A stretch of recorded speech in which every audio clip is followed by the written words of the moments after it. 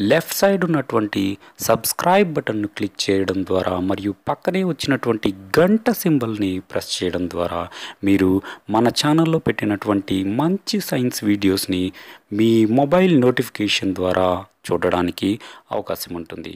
Thank you. Please. Hello friends, welcome to techno science club. ఈరోజు మనం నేర్చుకోబోయేటటువంటి ఆసక్తికరమైనటువంటి పాఠ్యాంశం 10వ తరగతి పాఠ్యాంశమైనటువంటి ఆమ్లాలు, క్షారాలు, లవణాలు అనేటటువంటి పాఠ్యాంశంలో ప్లాస్టర్ ఆఫ్ ప్యారిస్ అనే దాని గురించి నేర్చుకుందాం. ప్లాస్టర్ ఆఫ్ ప్యారిస్ యొక్క ఫార్ములా, ప్లాస్టర్ ఆఫ్ ప్యారిస్ ఎలా తయారు చేస్తారు, ప్లాస్టర్ ఆఫ్ ప్యారిస్ యొక్క అనేక రకాలైనటువంటి ఉపయోగాలు ఏంటి అనేటటువంటి విషయాన్ని ఈరోజు మనం క్లాస్లో చూద్దాం. ఈ ఆమ్లాలు, క్షారాలు, లవణాలు అనేటటువంటి చాప్టర్కి సంబంధించినటువంటి ప్రతి టాపిక్ని పైన వీడియో చేయడం జరిగింది. ఆ టాపిక్స్ అన్నిటిపైన వీడియోస్ చేయడం జరిగింది. ఆ వీడియోస్ మీరు చూడనట్లయితే డిస్క్రిప్షన్స్లో అన్ని లింక్స్ ఇవ్వడం జరుగుతుంది. ఆ లింక్స్ ద్వారా మనము ఈ ఆమ్లాలు, క్షారాలు, లవణాలు అనే పాఠ్యాంశానికి సంబంధించినటువంటి అన్ని వీడియోస్ కనుక చూసినట్లయితే మీకు బాగా అర్థమవుతుంది. కాబట్టి అన్ని వీడియోస్ను చూడండి. ఈ వీడియోను కూడా పూర్తిగా చూడండి. నచ్చినట్లయితే లైక్ చేయండి, మీ ఫ్రెండ్స్ అందరికీ షేర్ చేయండి. సబ్స్క్రైబ్ చేయడం మాత్రం మర్చిపోకండి. సబ్స్క్రైబ్ బటన్ పక్కన ఒక బెల్ సింబల్ ఉంటుంది. ఆ బెల్ సింబల్ని ప్రెస్ చేసినట్లయితే మన ఛానల్లో పెట్టినటువంటి కొత్త వీడియోస్ అన్ని కూడా మీకు మొబైల్ నోటిఫికేషన్ ద్వారా అందుతాయి. కాబట్టి please like, share and subscribe. Let's go in to the topic.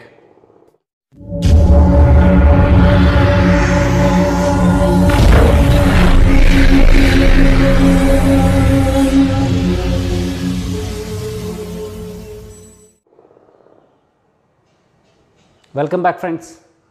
10వ తరగతి పాఠ్యాంశంలో ఆమ్లాలు, క్షారాలు, లవణాలు అనే పాఠ్యాంశంలో చివరి టాపిక్ ఇది, ప్లాస్టర్ ఆఫ్ ప్యారిస్. ఇది ఇంతకు ముందు ఈ ప్లాస్టర్ ఆఫ్ ప్యారిస్ అనే దాని గురించి చెప్పుకోబోయే ముందు ఈ ప్లాస్టర్ ఆఫ్ ప్యారిస్ ఎలా తయారు చేస్తారు అంటే స్ఫటికీకరణ ప్రక్రియ ద్వారా తయారు చేస్తారు. స్ఫటికీకరణానికి సంబంధించినటువంటి చాప్టర్కి ఆ టాపిక్కి సంబంధించినటువంటి వీడియో వివరంగా చేయడం జరిగింది. ఆ వీడియో చూడనట్లయితే మనకు డిస్క్రిప్షన్లో లింక్ ఉంటుంది, మీరు చూడొచ్చు. స్ఫటికీకరణము అంటే ఏదైనా ఒక పదార్థం లోపల ఉన్నటువంటి నీటి అణువులను తొలగించి అనార్ద్ర పదార్థాలుగా తయారు చేసే ఆ ప్రక్రియనే మనము స్ఫటికీకరణము అని చేసాం. కాపర్ సల్ఫేట్ తీసుకొని కాపర్ సల్ఫేట్లో ఉన్నటువంటి నీటి అణువులను తొలగించి అనార్ద్ర కాపర్ సల్ఫేట్ను తయారు చేసాము స్ఫటికీకరణ ప్రక్రియ ద్వారా. అలా ఏ పదార్థంలో అయినా సరే ఉన్నటువంటి నీటి అణువులను వేడి చేయడం ద్వారా తొలగించి, ఆవిరి చేసి తొలగించి అనార్ద్ర పదార్థాలుగా తయారు చేసే ప్రక్రియే స్ఫటికీకరణము. ఈ స్ఫటికీకరణము అనేటటువంటి ప్రక్రియ ద్వారానే మనకి ప్లాస్టర్ ఆఫ్ ప్యారిస్ తయారవుతుంది. ఒకసారి గమనించినట్లయితే మీ అందరికీ తెలిసిన విషయమే, జిప్సమ్ మనకి సిమెంట్లో కలుపుతూ ఉంటారు. జిప్సమ్ సిమెంట్ తయారీలో కలుపుతారు జిప్సమ్ అని. దాని యొక్క formula calcium CaSO4 2H2O, calcium సల్ఫేటే, కానీ దాంట్లో 2 నీటి అణువులతో కూడి ఉన్నటువంటి కాల్షియం సల్ఫేట్ని జిప్సమ్ అని పిలుస్తారు. 2 నీటి అణువులతో కూడి ఉన్నటువంటి కాల్షియం సల్ఫేట్ CaSO4 2H2O, దీన్ని జిప్సమ్ అని పిలుస్తారు. ఈ జిప్సమ్ని మనం సిమెంట్ తయారు చేసే ఫ్యాక్టరీలో సిమెంట్ బస్తాల్లో సిమెంట్తో పాటు ఉంటుంది ఇది. ఈ జిప్సమ్ అనేటటువంటి పదార్థాన్ని నెమ్మదిగా జాగ్రత్తగా వేడి చేస్తే మనకి కావలసినటువంటి కాల్షియం సల్ఫేట్ హెమీహైడ్రేట్ వస్తుంది. ఇక్కడ స్ఫటికీకరణం జరుగుతుంది. వేడి చేయడం ద్వారా, నెమ్మదిగా వేడి చేయడం ద్వారా స్ఫటికీకరణం జరిగి ఈ జిప్సంలో ఉన్నటువంటి 2 నీటి అణువులలో నుంచి 1.5 నీటి అణువులు బయటికి వెళ్ళిపోతాయి. మిగిలినటువంటి అర నీటి అణువుతో కలిసి ఉన్నటువంటి కాల్షియం సల్ఫేట్, దీనినే కాల్షియం సల్ఫేట్ హెమీహైడ్రేట్ అని పిలుస్తాం. ఈ కాల్షియం సల్ఫేట్ హెమీహైడ్రేట్నే మనము ప్లాస్టర్ ఆఫ్ ప్యారిస్ అని చెప్తారు. ప్లాస్టర్ ఆఫ్ ప్యారిస్, దీనిని POP అని కూడా అంటారు. మనకి జనరల్గా మనకు తెలిసిన విషయం, POP సీలింగ్ అని చేస్తూ ఉంటారు. మన ఇంటి పైన పైకప్పు మనకి సీలింగ్ చేస్తారు. ఇంటి లోపలి భాగం పైకప్పును మనకి సీలింగ్ చేస్తూ ఉంటారు. దాంట్లో POP సీలింగ్ అని చేస్తుంటారు. POP అంటే ప్లాస్టర్ ఆఫ్ ప్యారిస్. ఈ ప్లాస్టర్ ఆఫ్ ప్యారిస్ యొక్క ఉపయోగాలు ఇప్పుడు చూద్దాం మనం. ఈ ప్లాస్టర్ ఆఫ్ ప్యారిస్ యొక్క ఉపయోగాలు చూసినట్లయితే చాలా ఉపయోగాలు ఉన్నాయి ప్లాస్టర్ ఆఫ్ ప్యారిస్ వల్ల. పైగా ప్లాస్టర్ ఆఫ్ ప్యారిస్ వల్ల ఉన్నటువంటి ఉపయోగాలే కాక ఈ ప్లాస్టర్ ఆఫ్ ప్యారిస్ వల్ల పర్యావరణానికి నష్టం కూడా ఉంది. ఎలాగో ఏంటో ఇప్పుడు మనం చూద్దాం.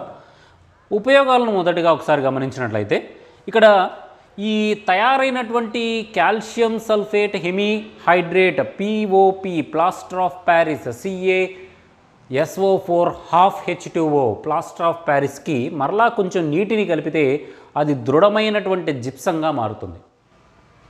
ఈ ప్రక్రియను ఉపయోగించుకొని మనకి ఇంట్లో సీలింగ్ చేస్తూ ఉంటారు, రకరకాల డిజైన్లలో సీలింగ్ చేస్తూ ఉంటారు. ఆ సీలింగ్కి వాడేటటువంటి పదార్థము ఈ ప్లాస్టర్ ఆఫ్ ప్యారిస్కి కొంచెం నీటిని కలిపి సీలింగ్ చేస్తూ ఉంటారు. అలా సీలింగ్ చేయడం ద్వారా అది గట్టిగా ఉండేటటువంటి పదార్థంగా మారిపోతుంది. అదేవిధంగా డాక్టర్లు కట్లు కట్టడానికి ఉపయోగిస్తారు. ఏదైనా చెయ్యి కానీ ఏదైనా విరిగినప్పుడు ఆర్థోపెడిక్ డాక్టర్స్ వాటిని ఆ చెయ్యి కదలకుండా ఉండడం కోసం కట్టు కట్టేస్తారు. దానిపైన ప్లాస్టర్ ఆఫ్ ప్యారిస్ పూసి దాన్ని కొంచెం కొంచెం నీళ్లు పోస్తారు. అప్పుడు అది గడ్డ కట్టిపోతుంది. అలా కట్టడం ద్వారా మనకి చెయ్యి గట్టిగా తయారయ్యి ఎముక అతుక్కుంటుంది. కాబట్టి డాక్టర్స్ ఈ ప్లాస్టర్ ఆఫ్ ప్యారిస్ని కట్టు కట్టడానికి ఉపయోగిస్తారు. ఇంకా ప్లాస్టర్ ఆఫ్ ప్యారిస్ యొక్క ఉపయోగాలు గమనించినట్లయితే నీరు కలిపితే ఇది జిప్సం లాగా దృఢంగా మారుతుంది. ఇందాక చెప్పాము మనము సీలింగ్స్కి ఉపయోగిస్తూ ఉంటారు, పిఓపి సీలింగ్ అని చెప్తారు.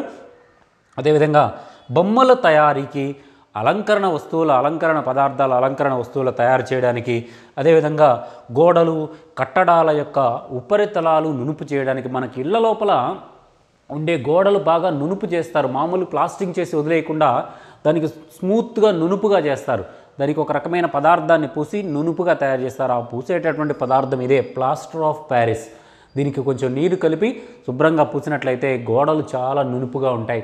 ఇప్పుడు చాలామంది లోపలి గోడల్లో నునుపు చేసుకుంటూ ఉన్నారు. అలా చేసుకోవడం వల్ల ఏసీ పెట్టుకున్నా కూడా చల్లదనం బయటికి వెళ్ళిపోకుండా ఉంటుంది. కాబట్టి అలా నునుపు చేసుకుంటూ ఉన్నారు. నునుపు చేసుకోవడానికి ఇక్కడ ప్లాస్టర్ ఆఫ్ ప్యారిస్ని ఉపయోగిస్తారు. అదేవిధంగా బొమ్మల తయారీ మనందరికీ తెలిసిన విషయమే. దగ్గరలో వినాయక చవితి వస్తుంది. వినాయకుడి యొక్క విగ్రహాలు చేయడం కోసం ఎక్కువ మోతాదులో ప్లాస్టర్ ఆఫ్ ప్యారిస్ను ఉపయోగిస్తూ ఉంటారు. ఈ ప్లాస్టర్ ఆఫ్ ప్యారిస్ ఎందుకు వినాయకుడి విగ్రహాలు తయారు చేయడానికి ఉపయోగిస్తారంటే దానికి నీరు కలిపితే మెత్తగా తయారవుతుంది. అది ఆరిపోయే లోపు ఏ ఆకారంలో దాన్ని తీర్చిదిద్దగలిగితే ఆ ఆకారంలో అది గట్టి పడుతుంది. కాబట్టి బొమ్మల తయారీకి ప్లాస్టర్ ఆఫ్ ప్యారిస్ని విరివిగా వాడుతూ ఉంటారు. ఇలా తయారు చేసినటువంటి వినాయక విగ్రహాలు ప్లాస్టర్ ఆఫ్ ప్యారిస్తో దానిపైన రంగులు పూసి తయారు చేసినటువంటి వినాయక విగ్రహాలు మన పర్యావరణానికి చాలా నష్టం కలిగిస్తాయి. ఎలా అంటే వినాయక నిమజ్జనం 9 రోజుల తర్వాత వినాయక విగ్రహాలను నిమజ్జనం చేస్తారు నీటి లోపల. ఆ నీటి లోపల పడేసినప్పుడు ఈ ప్లాస్టర్ ఆఫ్ ప్యారిస్ అనేది నీటి లోపల కలిసి నీటి కాలుష్యం అనేది ఏర్పడుతుంది. దాంట్లో ఉన్న రంగులు నీటి కాలుష్యం అనేది ఏర్పడుతుంది. కాబట్టి ప్లాస్టర్ ఆఫ్ ప్యారిస్ ఒక రకంగా పర్యావరణానికి నష్టంగా చెప్పవచ్చు. ఉపయోగాలు చాలా ఉన్నప్పటికీ కూడా ప్లాస్టర్ ఆఫ్ ప్యారిస్ కొంచెం నష్టం కలిగించేటటువంటి పదార్థంగా కూడా మనం చెప్పవచ్చు. ఈ విధంగా ఈరోజు మనం ప్లాస్టర్ ఆఫ్ ప్యారిస్ ఆమ్లాలు, క్షారాలు, లవణాలు అనే పాఠ్యాంశంలో ప్లాస్టర్ ఆఫ్ ప్యారిస్ స్ఫటికీకరణం ద్వారా తయారు చేయబడేటటువంటి ప్లాస్టర్ ఆఫ్ ప్యారిస్ ఎలా తయారవుతుంది, దాని ఫార్ములా ఏంటి, దాని యొక్క ఉపయోగాలు ఏంటి, మరియు పర్యావరణానికి అది ఏ విధంగా నష్టం కలిగిస్తుంది అనేటటువంటి విషయాలను ఈరోజు మనం క్లాస్లో నేర్చుకోవడం జరిగింది. ఈ వీడియో కనుక నచ్చినట్లయితే ప్లీజ్ లైక్ చేయండి, మీ ఫ్రెండ్స్ అందరికీ షేర్ చేయండి. సబ్స్క్రైబ్ చేయడం మాత్రం మర్చిపోకండి. సబ్స్క్రైబ్ బటన్ పక్కన ఒక బెల్ సింబల్ ఉంటుంది. ఆ బెల్ సింబల్ని కనుక ప్రెస్ చేసినట్లయితే మన ఛానల్లో పెట్టేటటువంటి కొత్త వీడియోస్ అన్నీ కూడా మీకు మొబైల్ నోటిఫికేషన్ ద్వారా అందుతాయి. కాబట్టి please like, share and subscribe. Thank you for watching.